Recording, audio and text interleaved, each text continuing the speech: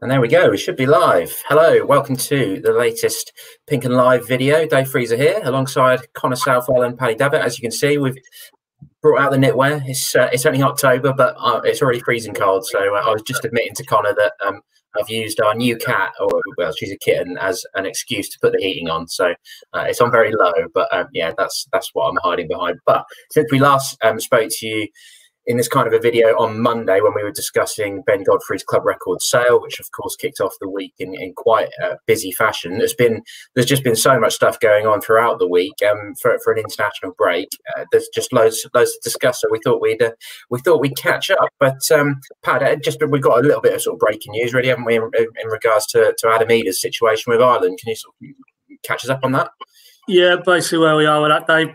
Well, we'll start with the background. Last night, the Republic are playing Slovakia in their playoff semi-final, 7:45. Team news drops an hour before. No Adam Ida. Not in the sense of, okay, he's not in the 11, but he wasn't even on the bench, and having made his debut previously. Very strange. And as it turns out, it's transpired that him and Aaron Connolly, very good young player from Brighton, were deemed to be close contacts of a member of Ireland's backroom team who tested positive for coronavirus. Was negative before they left Dublin, but had returned a positive test at Slovakia. And it would appear that basically they were sat in close proximity to him on the plane journey out. Ireland's COVID protocols appear to be a bit more stringent, according to Stephen Kenny, their manager. If the game had been taking place in the UK, they'd have been fine, in his words. But as it was, they had to sit out the game. And obviously then, all sorts of questions needed to be answered then. But I've been in touch with Norwich this morning. He's already travelled back, Adam Ida. He's already been tested by the club, and then they will now await the results. And while they wait the results, he will self-isolate. So there's no danger of him being anywhere near any other member of Daniel Farke's coaching team or players. And obviously, first and foremost, it's about the health of Adam Ida. But Stephen Kenny said after the game they're both perfectly fine, not showing any symptoms. So it looks like a very safety-first attitude from the Irish, firstly, and then Norwich will obviously follow on from that, because we have the parallel of Marco Stiepermann at the start of the Project Restart period in the Premier League, where he returned a positive test. Subsequently returned to negative tests, but for that period he wasn't available. I think he missed the Southampton game. As a precaution, Norwich kept him away from the group. So the question does still remain. Obviously, will Adam Ida now be in Daniel's thoughts for Rotherham? And we won't know that, I guess, until they get the results back. And even then, they might err on the side of caution, because obviously, as we know, sadly with this, there are incubation periods, and there's a certain amount of days that have to pass before you can say definitively. But it looks like it's just a precaution, but unfortunately it's the world we live in now. So there was 2 Scottish players were unavailable, and they're now, again, probably because of the territory they're in, they're having to self-isolate, one of whom is Arsenal's Kieran Tierney. He's going to miss games for Arsenal in the next 14 days. And that was all a result of Stuart Armstrong, another member of the Scotland team, who did test positive. So it's the world we live in. We've seen at Liverpool, Sadio Mane, and I think the Swiss lad whose name escapes me now, Shaqiri. I think they've both tested positive in the last week. It is the new reality, and Norwich aren't immune to it, sadly. Yeah, unfortunately, we can't avoid it. We don't want to be talking about COVID, do we? But that means he misses Nations League games this weekend against Wales and Finland, of course, Pookie in the same group as Ida. But let's go through the week sort of chronologically a little bit then. Connor, if I come to you about the rebates system that the club announced, this was Tuesday, wasn't it? And in general, the reaction that I've seen seems to be that the club have played this one quite well and covered off all angles. But essentially, it comes down to the payments that were being made for season tickets are now being sort of knocked on to the next season, aren't they? Yeah, so if you've had, as many supporters have, and I've been sort of asked a few times by some family members and some other supporters about sort of where we're at in terms of the direct debits, because they were still seeing money being taken out of their account every month, and obviously they can't attend games at the moment, so there was a bit of confusion as to why that was the case. And essentially the club are saying that if you can continue to play those direct debits, and then it will be pushed forward for your 2020-21 season ticket. should you wish. Equally, if you have been paying the direct debit, so if you paid in full, you can still claim a refund. And you can also reserve your seat. So if you want the money back now because of your financial situation, you can. It doesn't necessarily mean that you are without your season ticket. You can reserve your seat, and then there'll be a small window in March next year where you can basically set up your payment again, whether as a direct debit or in full, to guarantee your seat. So it gives people enough flexibility. Of course, if you do that, you aren't then provided with the iFollow luxuries and stuff like that. But of course, it kind of allows everyone, regardless of their situation, to make a judgment of what is the best for them to do at the moment. And obviously, there'll be some people who are able to continue those payments and support the club, and there'll be some people who aren't. So yeah, I think the reaction as a whole was fairly positive, and I think the club, despite perhaps a few little contradictory parts that have subsequently been addressed, communicated it really well. And I think most supporters are pretty appreciative of the situation at the moment. And yeah, it seems to have gone down fairly positively so far, which is good news, I think, for everyone, because supporters don't really want to be in a place where they're a bit confused about what's going on.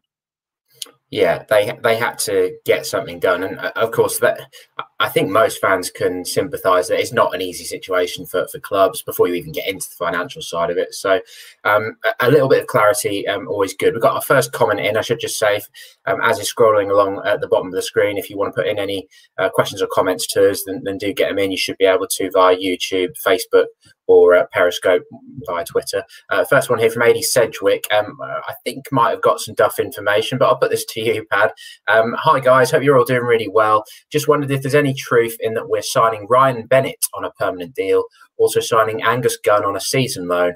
I do honestly think we do need to sign at least one centre-half. What do you guys think? I've not seen any suggestion of that from any kind of reliable sources, and unless I've missed it, Pad. No, ditto. I have seen those names circulating in that great sort of expanse of social media. But logically, Angus Gunn, what does that mean? Tim Krul? Is Tim Krul suddenly going to sit to one side, or is Tim Krul off somewhere? So, no, I think I wouldn't put too much store by that one. The Ryan Bennett thing, he was linked, wasn't he, about a month or so ago? But again, I think that's more with his Norfolk connections, and he's made no secret that, you know, from a family perspective, when he hangs up the boots, he'll return to Norfolk. But the here and now, no, I'm trying to think now. I did see him linked with another club. I can't name the identity. Fulham, was it? Yeah. So, you know, there's a Premier League entity. I still think there might be a club down the lower end of the Premier League who might think. And with that one, for me, it'd be the financials around it. You know, he's a free agent. Norwich are working to a very tight budget now going into this season. The previous topic we've just talked about, that's going to increasingly impinge, you know, on everything they're trying to do, because they're not getting any revenue from fans. And Ben Kensel's press release that the club put out was tens of millions of pounds. Well, it doesn't exist in a void. They're a self-funded club, so increasingly that will lap over into football decisions, and that, to me, would rule out a Ryan Bennett deal just on the financials, aside from the fact they seem to be looking at maybe in the post Ben Godfrey, post Tim Klose world, maybe looking potentially to promote young Omabama Bailey. No, I've not pronounced that at all right, have I? No. Omabama Bailey, yeah, who's I believe another very talented Republic of Ireland youth international. So yeah, I'm looking forward to seeing a bit more of him. But by all accounts, he's been very good this season.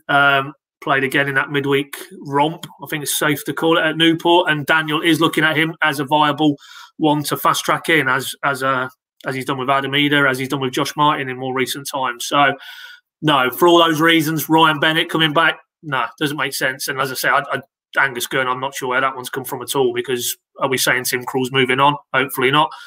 Just got himself back in the Holland team for that friendly against Mexico. So I think we can put a line through those two lads.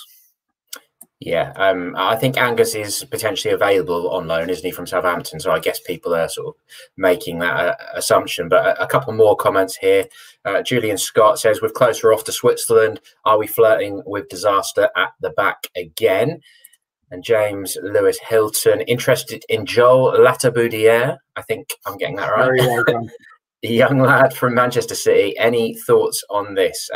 So Connor, that's one that we've sort of been able to rule out quite quickly, isn't it? This Manchester City lad. But in general, obviously, people are fretting a little bit over the lack of cover, as Pat's hinted at there. We'll come on to Klose's exit in a little bit more depth in just a minute, but the immediate sort of concern is that, and you've had a bit of a deeper look into what Omobamidele has achieved so far, haven't you?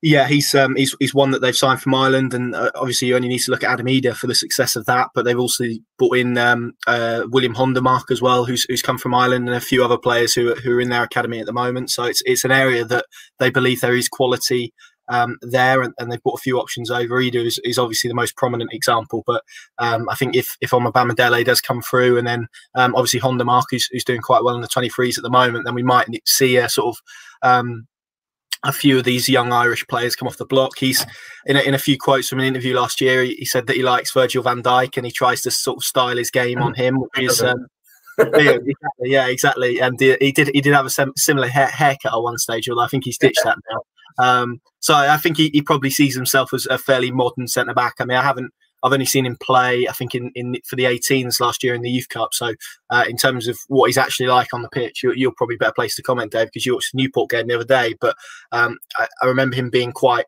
big, quite physical, and fairly refined on the ball as well, next to Tompkinson as well, who's a young lad in their academy. So I think the current 23s group is one they hold a lot of promise for anyway. But him in particular, I think Irish footballers tend to come over here with, as you've seen with Eder, that physicality already. It's about sort of unlocking the technical and tactical side of their game. And yeah, now ultimately it's up to Daniel Farke to decide if he's good enough. And as he always says, he'll take him to the door, and it's up to him to walk through it, really. But you've also got Alex Tettey and, as we'll come on to, Jakob Sorensen as well, who can cover in that position. So I don't think there's particularly a necessity to sign anyone on loan. Equally, I think it would be very difficult to, given that you're going to be trying to persuade a Premier League club to depart with probably a young talent without the guarantee that they're going to get first team football. So that's a really difficult situation to be in for a club. And yeah, it's difficult to see how it goes, but I think we'll see Omobamidele sort of step into that hole, as he has done. He was on the bench against Luton as well. So he's had sort of drips of first team experience, and now it's up to him to take this opportunity. But as Daniel Farke always says, he doesn't hand out any gifts. So it's going to be up to him now. But yeah, from how he speaks about himself, it's really interesting. He certainly sees himself as a modern centre-back, and that means someone who's fairly good with the ball at their feet. And we know that is what Daniel Farke looks for in his defenders. Yeah, that game you mentioned, the under-21s winning 5-0 at Newport on Tuesday night. EFL Trophy, that means their under-21s have qualified for the knockout stages now. They go to Cheltenham early November, when that's basically a shootout for who finishes top of the group. And despite them winning 5-0, yeah, I thought Omobamidele was one of the best players, to be honest. He showed a real maturity. He was wearing the captain's armband. He was composed. Norwich's defence stuck to their task, and they totally deserved that win. Newport did make 11 changes to their team. They're top of League Two. They reached the fourth round of the League Cup, so they've had a busy start. Tristan Abrahams, the former Norwich player, who's one of their sort of frontline strikers, stayed on the bench during the game, but they still had a lot of experience. There's a couple of 30-year-olds, a 41-year-old in Kevin Ellison playing, who somebody told me on Twitter afterwards was playing for Stockport in the game at Carrow Road on the final day of the 2002 season, when Norwich snuck into the playoffs under Nigel Worthington. So he probably played against David Wright, to be perfectly honest. I haven't checked that, but that would have been about his time with Crewe and Norwich and Ipswich and stuff, wouldn't it? So yeah, I like the look of him. He's big, he's strong. So we'll have to see whether he can fill it. I mean, there is a short gap, isn't there, between transfer windows, because we're in this sort of unprecedented calendar in the football world. But one name that has also been bounced about, Pat, is this young lad at Arsenal, William Saliba. But again, we've not really seen that from any reliable sources yet, have we? And you know, if you bring in young lads like that, does it really make any sense, or are you better to develop one of your own?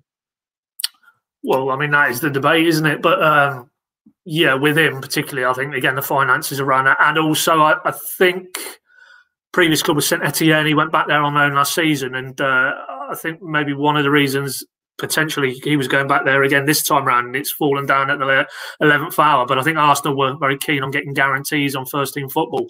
Now, would Norwich be able to do that, for example, even if we get into the finances and making that deal happen? So I've seen Watford, I've seen Brentford this morning, funny enough, linked with him, and I think they're probably better fit, certainly Watford, because the finances wouldn't be an issue and the close proximity to London as well. So, yeah, I don't necessarily see that happening. But clearly, Stuart Webber and his recruitment team are not doing their job between now and the end of the window. They're not looking at the Premier League loan route, despite the inevitable difficulties there would be in getting those type of players, whether in terms of guarantees of game time or the finances involved. We also had a Marcus Edwards Tottenham deal bombed in quite a big way.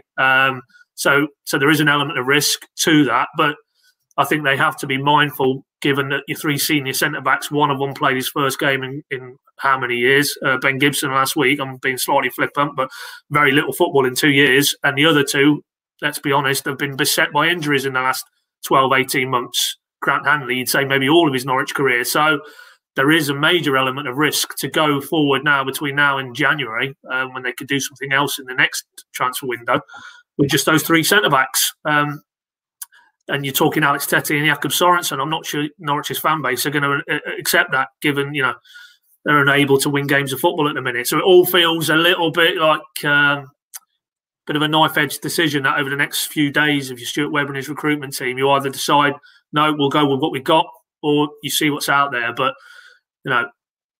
at this stage, it probably is leaning more towards they're going to go with what they've got because, as you rightly say, Dave, you've got a young centre-back there who's making some waves. Surely it's better to bring him in. And, of course, you've got the likes of Akinfenwa out on loan as well, who maybe become an option in January. So if it's almost just that bridge, because you're looking to do something again in January, is it worth it? And ultimately they may decide it's not. Yeah, and Connor, on Famewo, there was some nice comments from Lee Bowyer, wasn't there? The Charlton boss, which is where he's gone on loan, of course. Yeah, he seems to be doing really well. He's only played 2 games. I think it was a 2-0 defeat against Lincoln, which he came off early in about 67 minutes, and then played a full 90 minutes last week when they drew 0-0 with Sunderland, which is a pretty impressive result given how Sunderland have started and obviously given their ambitions this season. And there was also some nice comments from Ben Amos, who's Charlton's goalkeeper, about how he communicates and how important a presence he's been in that back line and how he's essentially made his job a little bit easier. So some really nice early comments from Bowyer and from Amos, who are two. I mean, Bowyer is obviously the manager, but Amos is very experienced in football as well and would have played in front of a fair few decent defenders, particularly at Millwall, I'm thinking. So that can only be good for him. But as you say, it's got to be the performances between now and January that he's got to aim to really impress him, because if there is that carrot of coming back to Norwich City in January and being in and around the first team, and we all know how highly Norwich rate him, then that really is a very attainable objective for him, to be completely honest, to impress in League One and then come back into the Championship and stake his claim to be one of the 2 or 3, if Norwich move to a 3, centre-backs. So really positive start for him at Charlton. It's a brilliant loan move if he can get decent first-team football. They're a club with ambitions of their own, particularly after their takeover.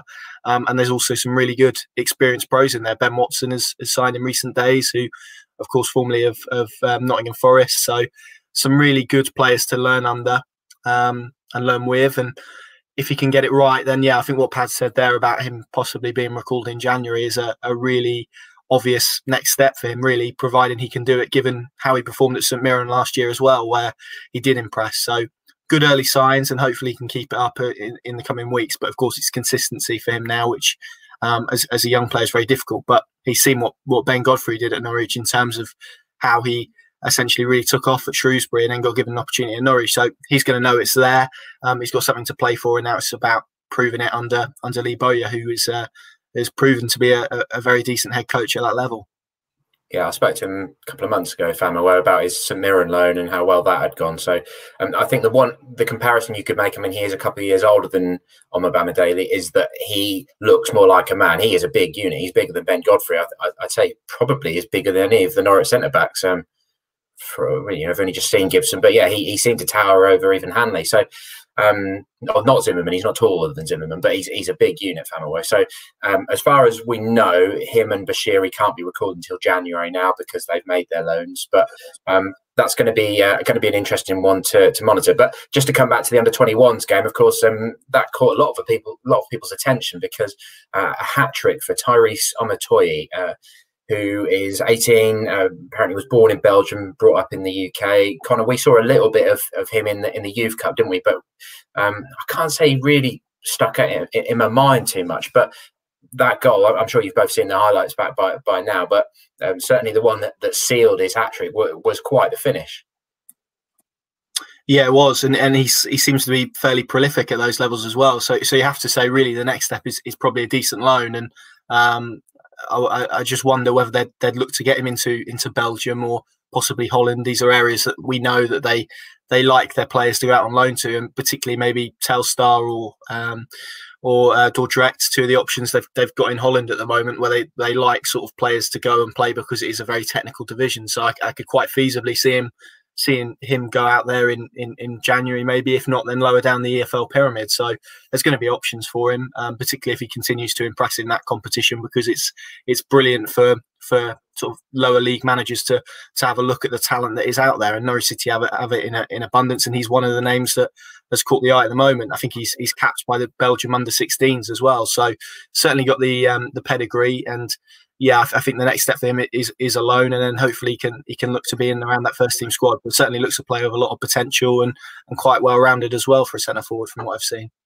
Yeah, I like the look of him, and he's one like Omobama Daly that they've got on a professional contract already, trying to avoid those situations that we've seen sometimes, and that happens quite a lot in academy football, where if they haven't yet signed a professional deal, then another club can come and swoop. You know, like Benny Ashley Seal at Wolves, and the lad Shaq Poke, who's joined Villa, isn't he, this year? So that's quite a common thing that happens in academy football. But also brilliant finish from Matthew Dennis for the fourth goal. Josh Martin put in a penalty for the fifth. But yeah, that fourth was probably the pick of the bunch, just real control in off the post, and they totally deserved that win. So it's going to be really interesting to see how they get on. Obviously, it's a bit of a hot topic in football. You know, you see the Man City chief executive this week talking about whether the league should restructure and things like that. So maybe it would be better if Norwich aren't the first academy team to get to Wembley and into the final or something like that. But we shall see. Before that game, I was on the live updates duty at Pinker.com throughout for Zoom call for the England under-21s ahead of their game, which was in Andorra on Wednesday. Spoke to Adi Boothroyd and Oliver Skipp. You will have already seen a little bit of that Skipp interview, talking about how pleased he was to have won Player of the Month and things like that at Norwich. But the main chunk of that interview is going to be in tomorrow's Pink, and will be online as well. So keep an eye out for that. But Boothroyd, I got a bit from him on Todd Cantwell, and he didn't say that he'd spoken to Todd specifically about it, but he basically said, you need to focus on your football. If you're doing well on the pitch, then everything else will fall into place. And, you know, it seemed like he was a little bit concerned to hear that Todd's sort of out of favour. But then during the game, we've got the news as well that Chris Hughton was back in the Championship pad, a man that you've interviewed many times when he was the Norwich City manager. Looks like a good appointment for Forest, doesn't it? And would most often say the same thing in every interview, but he's a lovely fella. Don't get me wrong. I think our esteemed colleague Chris Lakey asked me who's probably the best guy we've dealt with. Might have even been one of these chats, and he was certainly the easiest going. He's such a lovely man. I remember they got whacked 7-1, 7-0 up at Man City, funnily enough, Premier League season, and you go with trepidation if that's a Paul Lambert or whatever post-match, but he was... It was if they'd won 7-1. He was just a very calm. I mean, I do actually know, thinking about this anecdote, he used to say, look, if we perform poorly, I expect what's coming down the track. And that's all you can ask in the sort of relationship we need to have with these characters. But lovely to see him on a personal level back in, because I think he's still got a lot to offer. Very experienced manager now. He's got promotions at this level with Newcastle and Brighton. Maybe felt a little bit hard done by at Brighton, but it seemed to track from a distance anyway, a little bit like his Norwich spell, where they had a good season there and then they found it a lot tougher second time round. So he'll definitely have things to prove. And Forest, always think now, if Forest, massive club in terms of their potential, the fan base they've got there, the history speaks for itself, but they never seem to be able to get it going, certainly in recent years. And obviously that calamitous fallout of the playoffs on the final day last season. I think Swansea pipped them with that huge swing in terms of goals, wasn't it, on the final day? And Sabri Lamouchi paid with his job, because this season hasn't started in the same fashion. But you're not unsurprised to see there was a bit of a hangover from that. But I don't know. I don't really know what he's got to play with in terms of resource. I've seen an interview with him in the last day or two where they're saying they're going to try and do a little bit in between now and the end of the window. You can't rule them out of being the shake-up because he knows what it takes to put a team together. But he himself has described it's probably his toughest job in terms of the expectation levels at that club. They've obviously got very demanding owners, so I'm interested to see how that goes. And I think they're due at Carrow Road in early December, so it'd be nice to see him, yeah. It certainly will. And you know that he'll get them organised quickly and that they will pick up. But, of course, the big news, really, we've only just touched on it a little bit so far, so let's discuss it properly now. Tim Klose's exit confirmed on Wednesday morning, and quite a lot of emotion swirling around, really, I'd have said. And, you know, he's a player that I always liked and certainly will always remember how well he played during the first half of the title-winning season. He was outstanding and was quite often the man sort of starting moves. But I thought Darren Huckabee summed it up quite well when he said we were probably robbed of his best days by injury. And really, Connor, I think most people have agreed with that, haven't they? And I don't think too many people have necessarily objected to allowing him to leave, even if it has made things a little bit nervous at the moment. Yeah, agreed. I think it's probably at his stage of his career. He's 32 now, falling down the pecking order at Norwich, and he needs first team football at this stage of his career. And I think, given the service he's given to Norwich City, and you know, he stayed at moments where perhaps other players wouldn't have, and he's quite a classy defender on the pitch and quite classy off it as well. I think maybe a bit eccentric at times, but I think it's a good assessment. Yeah, I think the injuries did rob the best days of him. It kind of felt like every time he got into a period where we were beginning to see Tim Klose's quality, then a major injury would hit and it would rule him out for a while and we wouldn't see him again. And then the process would happen the next time he returned. So that is a shame from that perspective. Yeah, but I certainly don't think that Norwich fans begrudge him the move, particularly given it's so emotional for him, being his boyhood club and a return back to Switzerland. So it is. It does leave Norwich short, but I think probably the best for all parties in terms of the options Norwich have at centre back, the proposition of first team football for Klose, and the stage he is at his career. It's not really in his interest to sit around at Norwich watching his career sort of fall away from him and slip through his fingers, I think. So it makes sense, and also hopefully some wages off the wage bill as well, which is going to be key, particularly at the moment. So for all parties, I think it's a deal that makes sense. I think all parties will shake hands, well, maybe not shake hands at the moment, touch elbows and wish each other well for the future, and that's kind of where they are with it. But yeah, I think he'll be remembered fondly by Norwich fans, I think, as time goes on, because he was a good servant and put in a lot of good performances and was very popular, I think, amongst supporters but also players as well. Yeah, and Pat, I was going back through the photos and that press conference that I guess we were both at.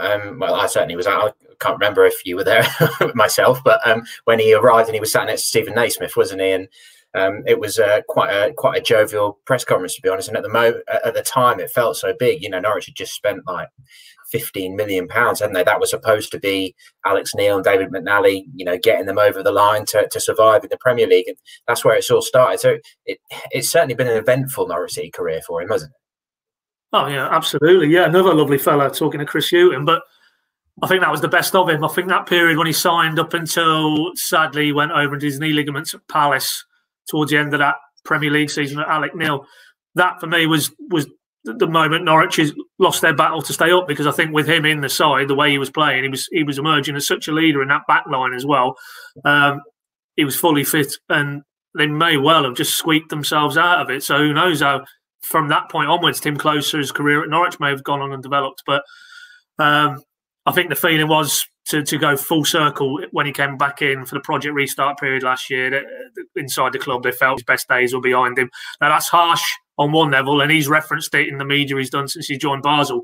He wasn't fit. You know, was it the thick end of 18 months where he hadn't really played any football? He'd had a problem the second half of the title-winning season, and then obviously he did his ankle ligaments, I'm going to say. I'd have to check that. But Crawley in the League Cup early in August, and he really got rushed back because Hanley was out, Zimmerman was out, and it looked like a player who hadn't played enough football. And to be thrown into a Premier League relegation fight didn't do many favours, but it said everything about the man's character, that he went to Daniel where maybe other players would have said, no, I'm not quite right. I'm setting myself up for a fall here. I don't really want to put myself out there. No, he went out there, he played and did his best as he could, but he wasn't anywhere near the fitness levels he needed to be. And sadly, that was probably the beginning of the end for him at Norwich. And from what I'm led to believe, when he was left out of the 18 against Huddersfield, the opening day of this season, that was when he himself had made the decision that he needed to get out and play football. And you wish him nothing but the best. But in the interim period, it does pose, and we've already touched on this, poses Norwich a slight dilemma. But I think really for all parties, yeah, it definitely is the best move. And we wish him well, and we'll always have Ipswich. Yeah, we will. What a moment that was. A little joke for you, Pad, before we go from Ivan Adcock. I've just seen 7 clowns walking towards a big stripy tent on Bungay Common. Given the lockdown rules at present, what does Paddy think? Circus or hashtag ... We're 3 of those 7 clowns who are going, I don't know what you're trying to say. Yeah, maybe that was implied. That sounds like the actual circus. So yeah, that's fine. It's when the transfer circus that we need to get worried about things. But thankfully, we are now only just over a week away. So roll on this 5 p.m. a week today, and then we can pack up the circus and send it out of town. Yeah, so as people who listen to the pod regularly know, I'm campaigning for us to sell hashtag no circus merchandise. I think it would be, it's a difficult time for newspapers, but... No, only if the profits are coming to my fund. Never mind that. Yeah. They earn enough money as it is. I think you know the answer to that one, mate. Right, let's just rattle through a few bits of the international action and then tee up what we've got coming this weekend. The England under-21s, that was Wednesday afternoon. That was a bonkers game. Again, covered that one. Live updates at pinkin.com. 3-3. Max Aaron's played the full 90 minutes, was involved in the build-up for 2 of the goals. But Andorra had taken the lead and they equalised in injury time. And, for a small nation like that, they celebrated that like they'd won the World Cup. They were over the moon. So that was actually quite entertaining. Max seemed to come through that no problems. Oliver Skipp and Ben Godfrey, of course, no longer a Norwich player, but still of interest to Norwich fans. They both stayed on the bench. They've got a game Tuesday night against Turkey at Molineux, which I'm hopefully going to be at, where if they win that, then that will confirm that they've qualified for the finals. So there's probably a chance that Max plays that as well, because Tariq Lamptey pulled out of the squad and Reece James of Chelsea got promoted to the senior squad. So Max may well play that one as well, but you'd have thought that Skipp and Godfrey will come in. They seem to basically leave the better players on the bench, like Eddie Nketiah, Callum Hudson-Odoi. As Pad mentioned earlier, Tim Krul played for Holland, his first game in 5 years, which is great to see. He could be in goal again on Sunday. They play Bosnia in the Nations League because Jasper Cillessen has got a little bit of a knock or a doubt over his fitness. Daniel Sanani also played on Wednesday for Luxembourg, came on for the last 26 minutes of a 2-1 home defeat to Liechtenstein in a friendly. And Pat, if I can come back to you actually, because you were following this closely last night, weren't you? Kenny McLean scoring the winning penalty for Scotland, so making the headlines.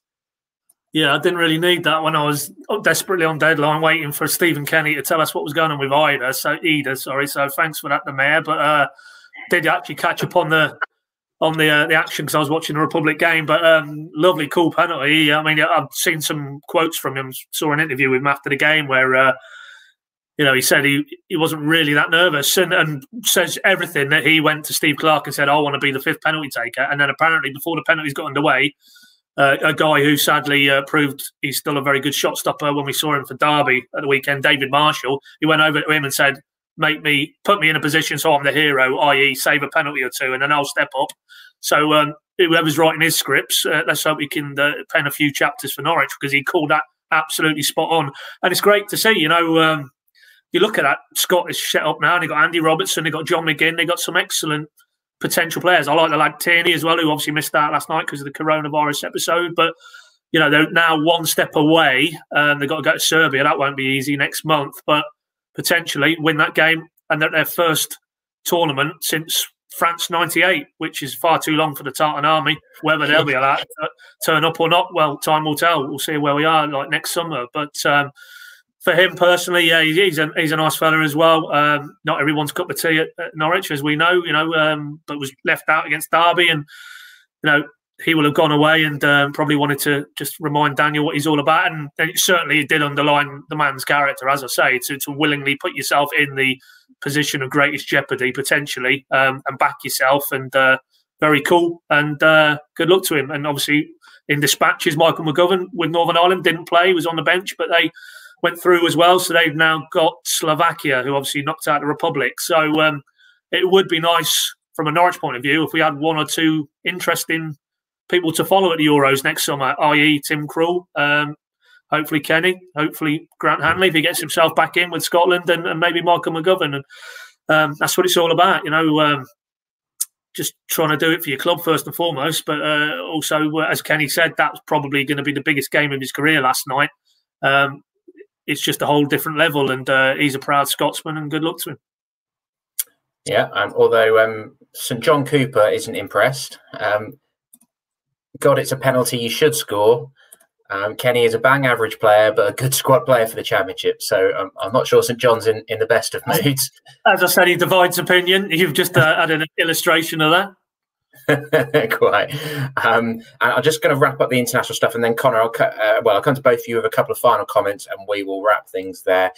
But in terms of today's action, Shemet Pwaheta isn't with the Poland under-21s because of that little hamstring injury which kept him out of the Derby game. Daniel Farke had already spoken about that.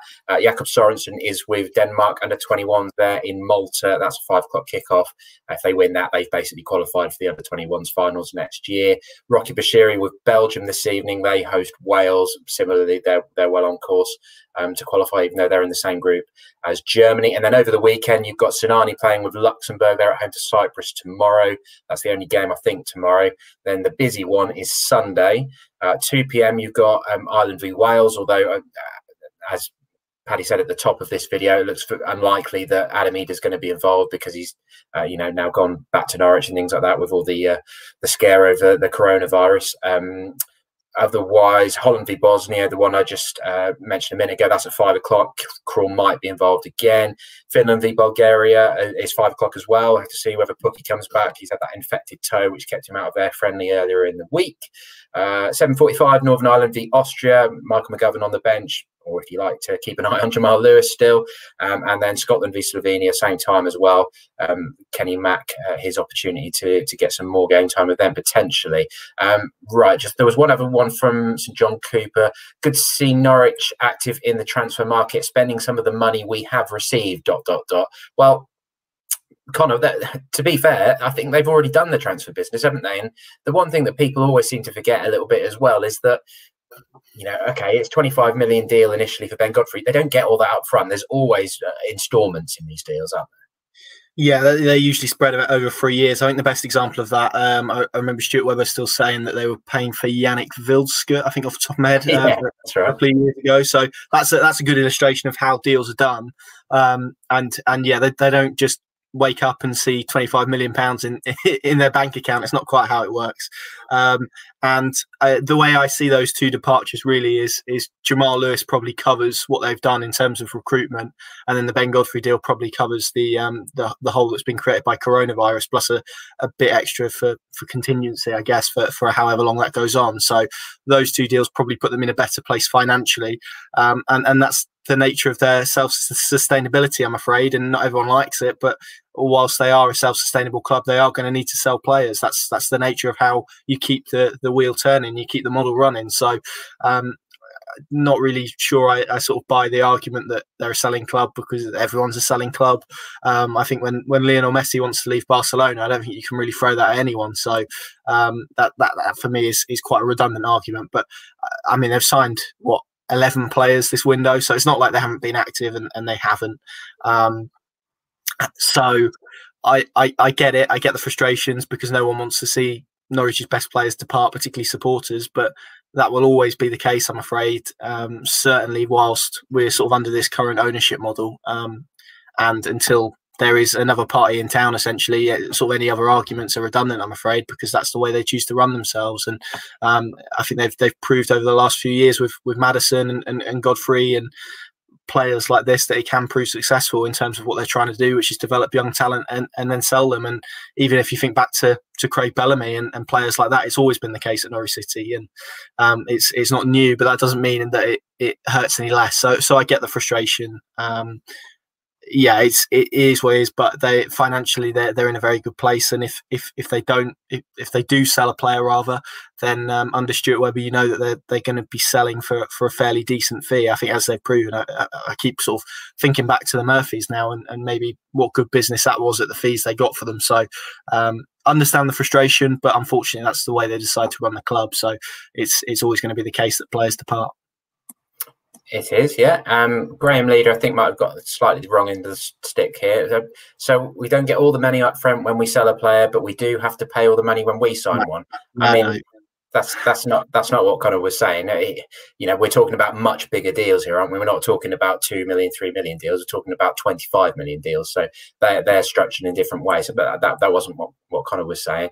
What else? And St John Cooper again. We don't need to sell. That's just not true. I mean, when Stuart Webber says things like that, of course, that's kind of a negotiating tactic, isn't it? That's and they didn't need to sell. They weren't on the verge of financial problems. But of course, with this continuingly developing situation with coronavirus, that financial hole is getting bigger and bigger. So, you know, as we've been saying right from the start in all these sort of videos and podcasts and stuff, we all knew that they were going to sell 1 or 2 players, or that it was very highly likely. So, you know, yeah, obviously when Stuart's talking about those sort of things, there's very much purpose in what he's saying, isn't there? And right, I think there was a couple of questions which I can wrap into one for you, Pad. Which let me just scroll back to them. Oh, there was Simon Palmer. Sorry. Do you see the rise of Kings Lynn being good for City, and will they get their own tab on the Pinken website? Local football seems unfair. Well, keep your eyes open for that. There may be a redesign on the way on the Pinken website, but they do. To be fair, if you scroll down just a little bit, they do have their own section there, even if they don't have a tab at the top. But they do on the EDP website and things like that. Yes, great to see the Linnets doing well. Good start, and Simon Power scoring from the other night. Archie Mayer is there as well, so we'll see whether he gets into the team. Uncle Dale. Yeah. Uncle Dale, yeah, Dale Southwell, yeah. Right, yeah, I'll try and roll these into 2 for you, Pad. Steve Wells, with the last few results, what do you think Farker needs to fix, and what players does he need? And then sort of making that a little bit more specific from Ivan Adcock. Here's a serious one. Do you think Farker needs to prove that he can get the best out of a player once he's fallen out with them? See Oliveira, Leitner, and the pending couple, Campwell. Oh, I obviously said something that sounded like Siri because my phone just turned on. I'll read that again. Here's a serious one. Do you think Farker needs to prove that he can get the best out of a player once he's fallen out with them? See Oliveira, Leitner, and pending couple, Campwell and Buendia. Yeah, I wouldn't kind of on the scale of blow-ups, I wouldn't put where he is with Buendia and Cantwell alongside certainly Oliveira and probably Leitner as well, which was full-blown divorce proceedings, and there was no way back for them characters. I mean, Buendia post-Bournemouth came back in against Derby, so to me, there's you making up straight away, you know. Cantwell, he decided wasn't going to be in his plans for this weekend. I think with Cantwell, they just need to get the window closed, and then we won't have to deal with infernal speculation about him going to Leeds. Now, if something materialises of a firm nature and it's right for all parties, then he'll be gone and it won't be an issue. But if he is still here beyond a week tomorrow, then I'm pretty sure that they can bring that lad back on side, because it's not really in his interests to basically be sat parked, not playing football between now and January, because if ultimately he wants to move on, he feels he's now a Premier League player, as Jamal did, as Ben Godfrey did, which is a point I did want to make about, about Norwich saying they don't need to sell and then they do sell. It's not just about what Norwich want; it's about what these players want. And you can come back to me and say, well, they're under contract, but contracts in football, do me a favour. Ultimately, it's a lot of the time, if the player and his agents decide that they want to move on, then they can make life very uncomfortable for the football club. So it isn't just one moving part in these dramas. And that brings me back to Cantwell. If he's still here, then I'm pretty sure Daniel will be able to bring him back on side. So I wouldn't be necessarily worried that we're now at Oliveira levels of fallout with those two guys. And in terms of what does he need to fix, well, pretty obvious. 2 games, 60+% possession in both. No goals, not really too many chances in terms of clear cut. David Marshall made a couple of good saves. Quite an embarrassing penalty episode, but it's not really enough for 2 games where you've had 60% plus possession. So whether it's personnel, whether it's actually how they set about it, they need to change something in the final third. And if they do that, then they look like, to me, they've got a solid base. I like what I've seen from Gibson. Early days, I know, but if you had him and Zimmerman and Max is still here, and you've got Quintilla and Krul, and you've got Skip and potentially Rob, that's not a bad base in terms of 6 players. It is all about the top end of the pitch, because unfortunately, as Derby and Bournemouth did, they're going to get that again. They're going to get that at Rotherham. They're going to get that most weeks. Teams will say, no, we're not taking you on at a game of football. We're going to sit here, we're going to frustrate you, and then we're going to hit you on the counter. And if Norwich don't come up with a plan, if Farke doesn't come up with a plan, we're going to be in for a bit more frustration, I think. And he knows that better than anyone. He's in the business of winning games. He's not done that anywhere near enough over the, say, course of the last 12 months. But no longer is he in the Premier League and saying we're fighting without any ammunition in our gun or whatever Weber came out with. He is still got a squad who are more than good enough to be at the top end of this division, and 1 win in 4 is not good enough. So things do need to change rapidly. Indeed. Right. Just a couple of last comments from St John Cooper again. If we are in the bottom half of the table at Christmas, will Farke's position become vulnerable? I think that's he's a cheery soul today, that lad, isn't he? Yeah, he's in a good mood. Want to cheer up, mate? Want to cheer up, pal? That's pretty certain. If Norwich are anywhere near relegation trouble near Christmas, I think we know Stuart Webber is ruthless, and he's talked about how he will be. And same again, so John Cooper, David, okay, don't mind a few sales, but we should replace those players with some quality, surely. Well, Ben Gibson, Javi Quintilla, you can't buy another Ben Godfrey or Jamal Lewis easily in the Championship. The one who I think particularly would be very, very difficult to replace would be Buendia. I just, he was a dream signing, really. It's worked out so well. But of course, as we spoke at the top of the show, we've got this final week to see how they replace Klose, or if they do, or if they go with the young lad. There's a couple of other comments, but they are sort of talking about the things that we've already discussed earlier in the video. So I think we'll leave it there. Thanks very much for joining us this lunchtime. I think we just about covered everything that's going on. But for now, we'll catch up with you. We'll catch up with you very soon. And thank you very much for watching.